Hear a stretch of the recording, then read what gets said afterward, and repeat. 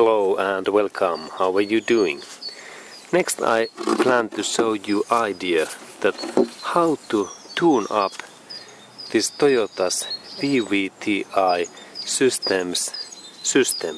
And now I am talking that system, what is inside of this metallic box. And in Toyota cars there is these VVT-i systems. There is in some cars one of these, and in some Toyota's engines there is dual VVT-i system, and there is two of these VVT-i systems, one in this intake valves and one in those exhaust valves.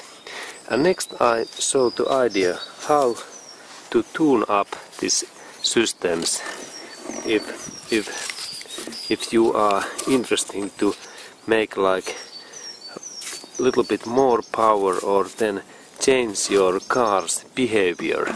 Okay, first step is to open this VVT-i systems bolt, and in that my model I have modified these bolts, and those older one were like very special bolts was difficult to open, and I cut those in my metal saw, and now I have in here durable 8.8 strength bolts, and this is standard heavy duty bolt.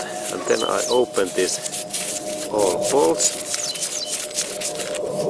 and then we can look this there inside, and then I show this idea that how this system could be modified. Here is this cover, and here is then this VVT-i system what is in there, and then that bolt is normally very thick, but I have already opened it, and this moment is something like 80 or 100 Newton meters, and don't take stress if this is very thick, because you need a long tool, and then you take in this area in here other tool, and then you can open that bolt.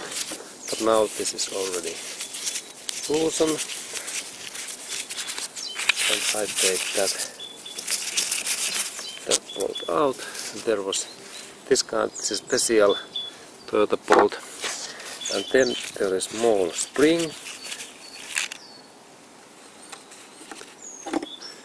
and then now this parts, then a little bit I need to drop this pin in here. It is locking pin, and when it moves a little bit up,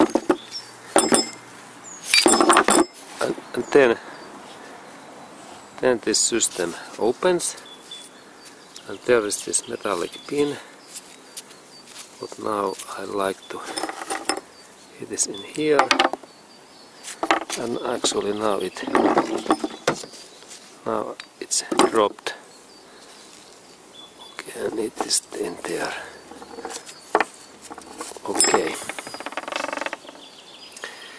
Okay, and then a little bit that system, what we can tune up that system. Okay, and then we look this system that how we could maybe how we could tune up this system. This part is this VVT-i's core idea, and there is idea that when this part moves in this way,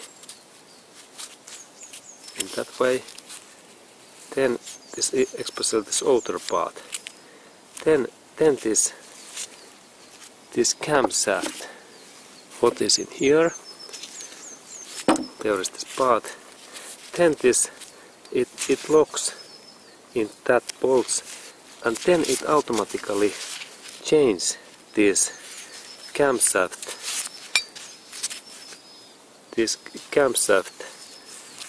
what are in here in these positions, and then when we move these positions a little bit, like in this way, then this motor behavior change. Okay, change.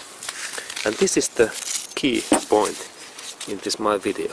And then this part moves all time in free, but when this part in here belongs in here, then it locks this system. And then when this timing chain move, then this camshaft moves.